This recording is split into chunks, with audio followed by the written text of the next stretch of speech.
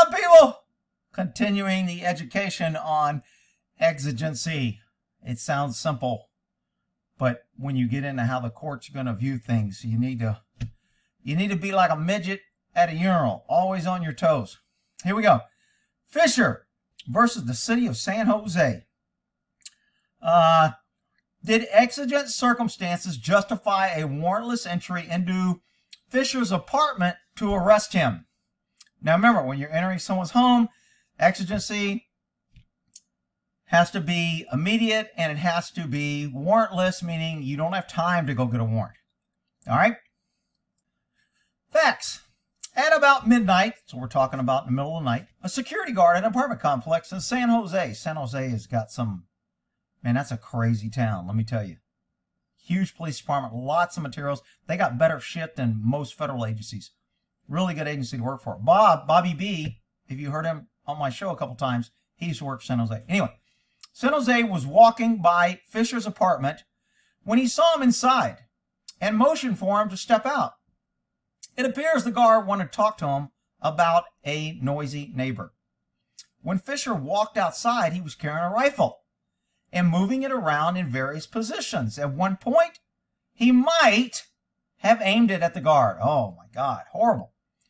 Fisher was generally unresponsive and apparently intoxicated. Well, you obviously went to his house, got him to come out, and he came out. He wasn't that unresponsive, but I digress. He also kept talking about his Second Amendment rights. The guard notified his supervisor, who called San Jose police. Oh shit, it's about to get real. The situation developed as follows. Times are approximate. Midnight. Officers began arriving. Eventually 60 were called in. This is what happens when you have an agency like San Jose that's got hundreds and I don't know how many damn officers they got. But when shit happens in San Jose, there's never a shortage of officers arriving. Eventually 60 were called in. 60 officers for a guy who was in his house and a guard called him outside and he might have aimed the gun at the guard. 60 officers. Welcome to California. Okay. While standing at the door of his apartment, Fisher spoke with an officer in a rambling fashion at about his Second Amendment rights. A little later, Fisher's wife walked outside and told officers that he had about 18 rifles in the apartment. Why would a wife go out and tell that on her husband? Is she trying to get him killed? Does she just get a new insurance policy and that's why she went out?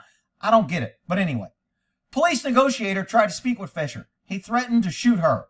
That could be a problem. When you start threatening to shoot people, now you're increasing their exigency level and they can kind of do a lot. Officer saw Fisher walking around with a rifle in his hand. So what? He's in his house, but he threatened to shoot her. Now he's got a rifle in his hands. Those are connected. Independently, those may be different, but they're connected. An officer saw him point one of his rifles toward two officers twice between 2:45 and 4. Now remember, this started at midnight. 60 officers arrived, and they have been talking to this guy. At 2:45, he pointed at him, and they didn't shoot him. And at 4 a.m., he pointed at him, and they didn't shoot him. All these things matter. Totality of the circumstances. An officer saw Fisher move the rifle around his apartment. So what? Fisher repeatedly told officers to go away and leave him alone. San Jose PD ain't going away because you tell them to leave. That ain't going to happen. Officers saw Fisher apparently loading the rifle. Ooh. Officers began asking Fisher to leave his apartment with no response. The complex was evacuated. Okay? Now remember, I want you to remember this time frame, because remember, exigency is when you don't have time to get a warrant. It started at 12. He did this at 2 and 4. We're now at 6:23 a.m. Officers saw him loading a rifle. At 6:30 a.m., officers began asking Fisher to leave, no response. So we have been at this for over 6 hours and nobody has got a warrant. And we'll get into that a little bit later. The complex was evacuated at 7:30. Started at midnight, 7:30, 60 officers. They're evacuating to keep the pesky citizens safe. At 9 a.m., 9 hours later, officers broke the sliding glass door to the apartment and tossed in a phone. No response.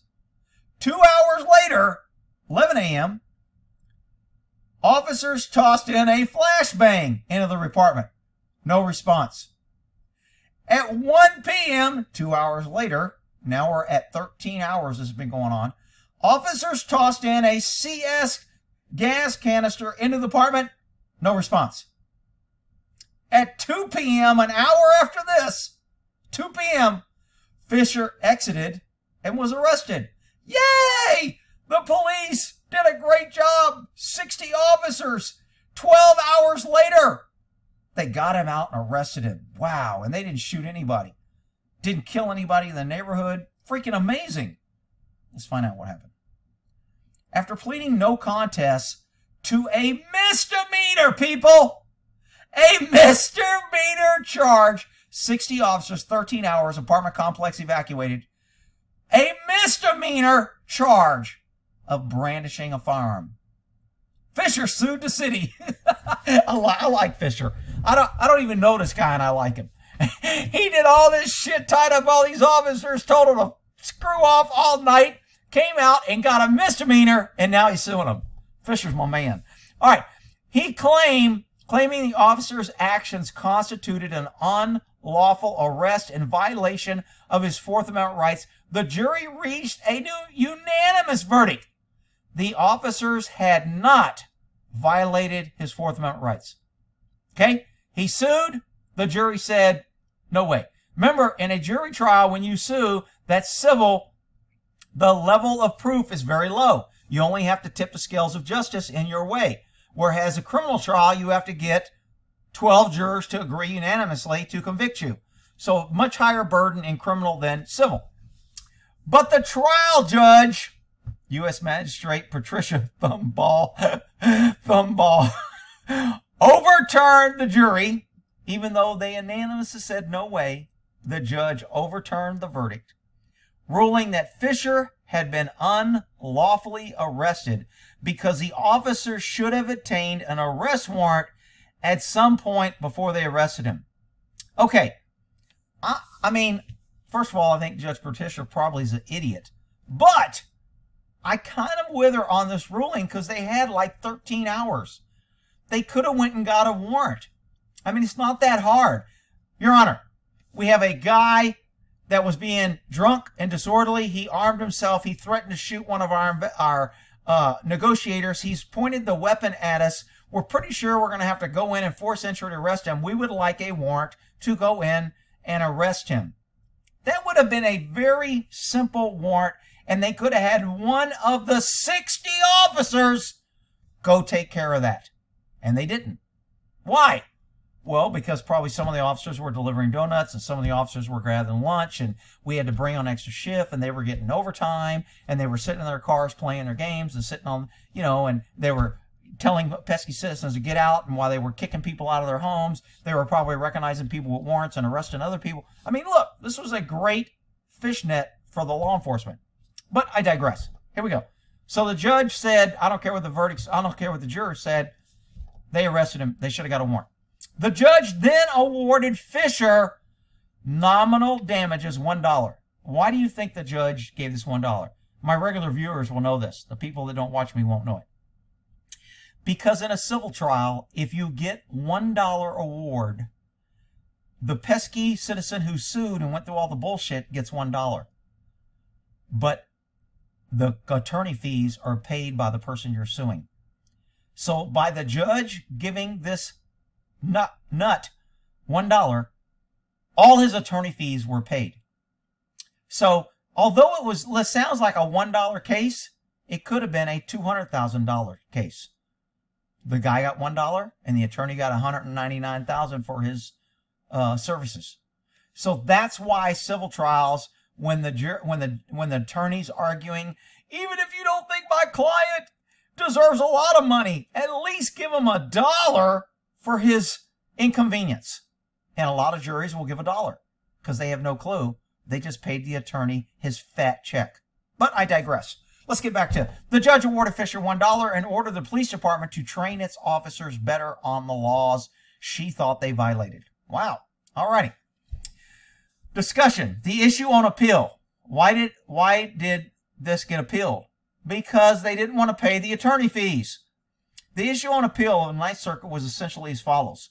Was Fisher arrested inside his apartment or only after he exited? So what they're arguing is, was he under quasi-arrest when you surrounded his house for 13 hours and ordered him out and followed him and talked to him and broke his window and threw in a flashbang and threw in tear gas? Was this guy really not in custody long before he stepped out of the house? I would say he was in custody. Okay, but the law normally is custody doesn't incur until the officer puts physical hands on you. Until you're in handcuffs, you're not in physical custody. You can't be charged with arrest or resisting arrest if you run from the cops if they didn't grab. You have to pull away and show some resistance that the officer had you in his custody before you can be charged with escaping custody or resisting. All right? All right. If he was arrested inside, did the officers violate the rule of Payton versus New York by entering a home without a warrant? I think this was clear exigency. I don't have a problem with him entering. I know somebody's going to call me a jackboot, but whatever. Where was Fisher arrested? Although Fisher was physically arrested outside his apartment, the court ruled that a de facto, that's the word I was looking for when I said quasi, a de facto arrest occurred inside when he was ordered to exit. Right. Why? Because the police exerted authority. They said, you're surrounded. You need to exit. We're either going to take you into custody when you come out or we're going to come in and get you. That was a de facto arrest. I agree. The ruling was based on the earlier Ninth Circuit case, U.S. versus Alawaza, in which the court said because the police had completely surrounded the appellate's trailer, oh, he lived in a trailer. Damn, that's why they were picking on him. And with their weapons drawn and ordered him through a bullhorn to leave the trailer, the arrest occurred while he was still inside the trailer. Thus, the court in Fisher ruled that in a standoff situation such as this one, any seizure takes place inside the home for Payton purposes as opposed to outside of it because the police officers, though through their coercion action, constructively entered into the person's home and forced him outside to be taken into custody. I kind of agree with that. When you surround a house with guns and you tell him you have to come out, we ain't going away, you're under arrest, I think you're under arrest. Just because they haven't put hands on you, I don't necessarily disagree with the court here. Were there exigent circumstances? Because Fisher was arrested inside a home, the reality for the officers to enter depended on whether they complied with Payton, which says the officers may not enter a suspect's home to arrest him without a warrant or consent. I say that a lot. Remember, only 3 ways cops get in your house: warrant, consent, or exigency. Without a warrant or consent, unless there was no time to obtain a warrant due to exigency. Nah, this is where they're going to lose me. There was no exigency when you hold a guy for 13 hours and you say you didn't have time to get a warrant, and you've got 60 officers on scene and you say you didn't have time to break one away to go get a warrant. I call bullshit. I would disagree with this. Did exigency exist? The jury unanimously found they did because Fisher was arrested at or before 6:30 a.m. when he was ordered to step out. 2, the situation at the time was still in a precarious early stages. I don't know about that. 6:30 is 6.5 hours later. Is that early stages? I'm not sure I buy that one. The court, however, viewed things quite differently. Although it agreed that Fisher was arrested at 6:30 a.m., it ruled that he was also technically arrested at least 3 times after that. And because there had been time to obtain a warrant, I agree, before these later arrests, there were no exigent circumstances, which meant the entries resulting from these arrests were unlawful. I don't know if I agree with that. The court analysis based on the Supreme Court, California v. Gerardo, in which the court ruled that if an arrested suspect temporarily escapes custody from the officers, he is not in custody until he is recaptured. Based on Houdini, the court ruled that after Fisher was arrested at 6:30, he escaped because he continued to go about his business in his apartment. He was then rearrested at 7 when the officers broke the glass door and tossed in a phone. But again, he escaped when he continued to go about his business. I mean, that's some serious lawyering going on here. The third arrest occurred at about 1 p.m. when the officers set off the CS canister, but Fisher then escaped. I'm surprised they didn't charge him with 3 counts of escape.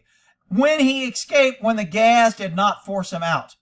The court indicated there were other arrests when, for example, officers cut the power off. We didn't hear about that. They cut the power off. Was he under arrest when they cut the power off? They seized his house. They seized his power. They seized his ability to see what he's doing. They seized his ability to go on about his life. Was that a seizure when they cut the power? I would say yes. And set off flashbangs. In any event, the final arrest occurred at 2:35 p.m. when Fisher exited and was physically arrested, from which time he did not escape. Summing up its ruling, the court said Fisher continued to go about his business in his apartment. Him doing so was the equivalent of to escape the envisioned by Houdini. We're referring back to the other case. The court then ruled that there was sufficient time to obtain a warrant at least before 1 p.m. arrest.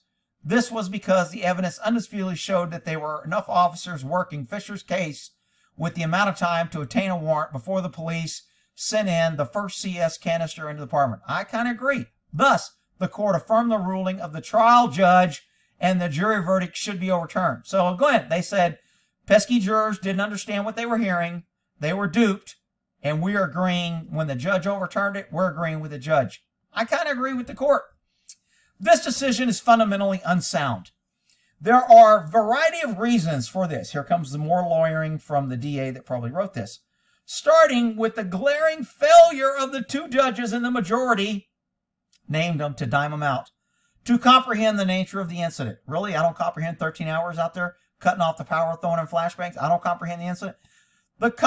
To comprehend the nature of the incident. Although the officer certainly had probable cause to arrest Fisher, agree, it is apparent that the preliminary objective was a defuse situation, so, as demonstrated by the evacuation of all, so, such a precaution was well warranted, so, considering that from all the appearances the incident had a potential of ending tragically, so, the cops did good, they evacuated. So what? You cops can't create the exigency. We can't evacuate people and go, hey, there must have been an exigency because we evacuated. I agree with the courts. This DA hasn't convinced me to change my mind yet. Possibly with the deaths of officers and Fishers. Oh, here we go. Officer safety. Just consider what the officers knew. Fisher appeared to be irrational and deranged. He was armed with a small arsenal of weapons. In addition, he was seen moving around apartment, loading at least one of them and pointing it at officers outside the apartment. And then knew that he had threatened to kill people, the police negotiator. In contrast, 2 judges, the dissenting judge, blah, blah, blah, concluded the officers had ample grounds to be seriously concerned about their own safety as well as the safety of the public, particularly since the events took place in an apartment complex. Okay, I'm kind of with him here. There was a danger to the public, and there was significant danger to the officers. He had pointed at him. I think they could have entered to take him into custody, but that's not what they argued. Anyway, one reason that Judge Benson Thompson failed to grasp the situation is that you see this DA really calling out the judges, calling them idiots, subvertly. He can't call them idiots to their face, so he calls them in this report. Anyway, one reason that Judge Benson failed to grasp the situation, stupid judges.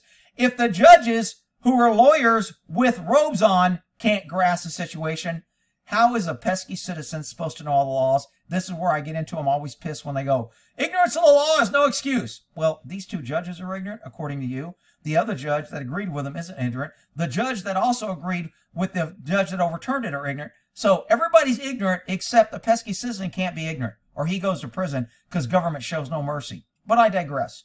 Failed to grasp situation instead of considering only the facts known to the officers, as they are required to do, saying they violated law because they didn't review this case through the eyes of the officers on what they knew at the time. I don't care. 60 officers, you evacuate, you turn off power, you have plenty of time to go get a warrant. I'm not with you. The DA ain't winning me over on this one. They viewed the situation, their perspective, and that of Fisher. For instance, they began by listing various circumstances the officers could not have known. On the afternoon of Saturday, Fisher brought 2 separate 12-packs of beer. Who cares? I don't care. Settled in his home for the evening, watching the World Series, cleaning his rifles. So what? I don't care. Approximately 18 World War II firearms. So what? I don't care. Doesn't change anything for me. Thus, the judges set the stage for their decision by insinuating that Fisher was just a regular guy, maybe a history buff, who would settle down. So what? I like it when judges take the side of the pesky citizens. Enjoying an evening of the World Series while cleaning his collection of vending guns, the implication, of course, is that Fisher was not actually dangerous and unjustly drawn police standoff. But even in the incident had evolved nothing more than an attempt by officers to arrest a harmless barricaded citizen, the judge analysis would still have been wide off the mark. Why? For one thing, they disregarded United States Supreme Court instruction on how to determine when police actions constitute an arrest of a suspect located in his place he does not want to leave, such as inside a bus or inside his apartment. In these situations, the court and the suspect were not arrested if a reasonable person is in the position would have felt free to decline the officer's request or otherwise terminate his encounter. So, according to the DA, there's another case law that says if you order a suspect out of his house and he feels free to decline that request, he is not under arrest. Maybe, maybe so. I don't know. I have to read the case. Which case is higher? Which one do we apply? It is explained in U.S. versus Drayton. All right. If a reasonable person would feel free to terminate the encounter, then he or she has not been arrested. I'm not sure this guy could have felt free to terminate an encounter since you surrounded his house, turned off his power, broke his door, threw in a flashbang, and threw in. I'm not sure a reasonable person would feel they were free to terminate this encounter. But this DA obviously thinks he does. If Judges Pinson and Thompson had followed Drayton, they would have understood. Man, he's really pissed off these judges. Under the continuous arrest from the time he became aware that his apartment was sounded, probably at 2 a.m., but later, no further than 6:30 when officers ordered him out, it seems rather apparent that a reasonable person would not feel free to terminate the encounter of 60 armed police officers surrounding his home, repeatedly demanding him over to bold him to step outside and his request to go away and leave him alone. Second, the judges concluded that Fisher was not continuously under arrest because he continued to go about his business. Here, the judges resorted to a blatant speculation like the officers outside the apartment. The judges had no way of knowing that Fisher was doing when he was not visible. Moreover, unless Fisher's business was staying up all night, moving rifles around his apartment, aiming them at officers and dodging flashbang. How does he dodge a flashbang? He's in his freaking house and you throw it in there. So now it's his fault for dodging the flashbang? You can tell the DA and the government really wants their power, and the pesky citizens are always at fault because this guy in his house was dodging flashbangs. Wow. Choking on CS gas, he most certainly did not go about his business. Okay? Ironically, the judges acknowledged the continuing nature of the seizure in the other opinion, giving the barricaded police threats outside intrusion. This is just going back and forth. Third, the judges concluded the suspect inside his home escaped custody when the officers cannot see him whenever they refuse his commands flat out is preposterous. The judge aptly observed, to say that the suspect escaped every time they were out of the view is an analytical nightmare. Gee, like no law enforcement where judges analyze the shit out of what a cop does and what the citizen does. Oh, it's never an analytical nightmare. Never for law enforcement agencies. For example, many bank robbery suspects trapped in a bank escape under the majority's analysis by ducking behind a counter, requiring the officer to obtain a warrant. Okay, he's got a point there. Fourth, although the officers may have not had time to obtain a warrant, officers might have had time, they didn't might, to obtain a warrant at some point before Fisher surrendered. The courts routinely ruled that if the situation was truly exigent, and if the officers were diligent in diffusing it, a warrant will not be required until the incident is, from all outward appearances, terminated. I don't know what case he's pointing there, but if there is a case that says that, he should argue that in his appeal. For example, if the exigency is a large warehouse and a fire. See, when judges and lawyers start quoting other cases, it's normally a totally different case, and they want to make it seem like this is their case. But we'll see. If an exigency of a large warehouse, the court permits arson investigators to enter the appearances after the fire is completely extinguished to order to determine the cause. But under the procedural of this, the investigators would have to unlawfully enter and obtain a warrant. I wouldn't have a problem with fire investigators getting a warrant before they go in to collect. If you're going in a place to collect evidence, I think you need a warrant or consent or exigency. So, and I don't think after a fire is out, there's an exigency for fire to go and collect. So I disagree with the DA again here. After it was brought in court, certainly before the start of mop-up. The incident in this case did not present conceptual, factual, and legal issues, yet the judges lengthy rambled, almost incoherent. Man, he really hates these judges. And they were so desperate to reach a result, they were willing to ignore the law and engage in wild speculation, a sham, bogus, whatever. The jurors in the case reached a sensible verdict. There was only one arrest, and it occurred at the onset of the incident when exigent circumstances clearly existed. Their verdict should have been upheld. So obviously the DA, because he lost, agreed with the jury. There's plenty of times when the DA will get up and say, I don't know what the jury was thinking. I don't know how they could have missed it. It was very clear the jury got it wrong. All right. Again, all law is up to interpretation. Don't let anybody tell you, I know the law and the law says this and you're good. Because as you can see here, when it comes just to exigency, this is just one small part of law enforcement. When it comes to exigent circumstances, if and buts and coconuts rules. All right? Holding that there.